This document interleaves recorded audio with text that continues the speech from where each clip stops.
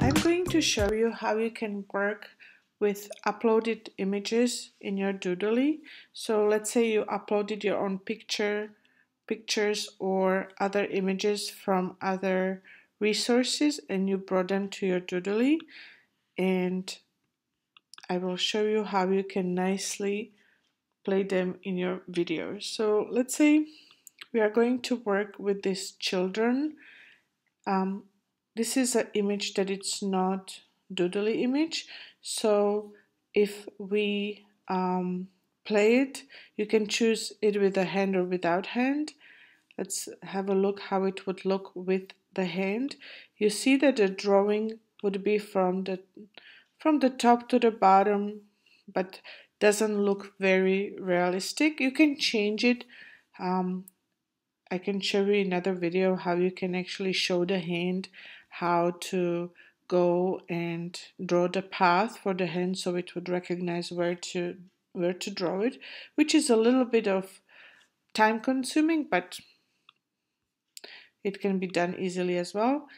Other way how nicely you can bring those images to your video is when you click this edit button. It gives you option for the picture to be drawn or fade.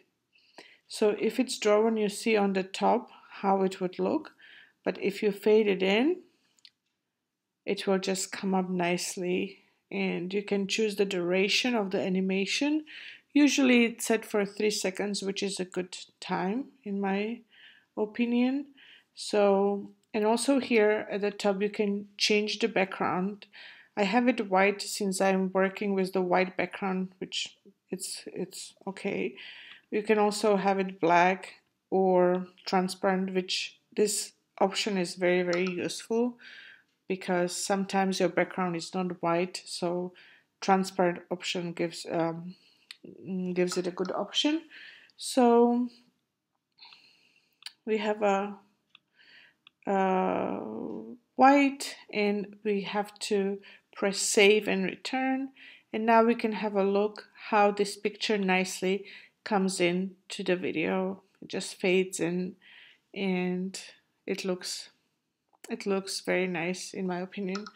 Please check out description below where I will write down the information about fading in, and I am looking forward seeing you in my other videos.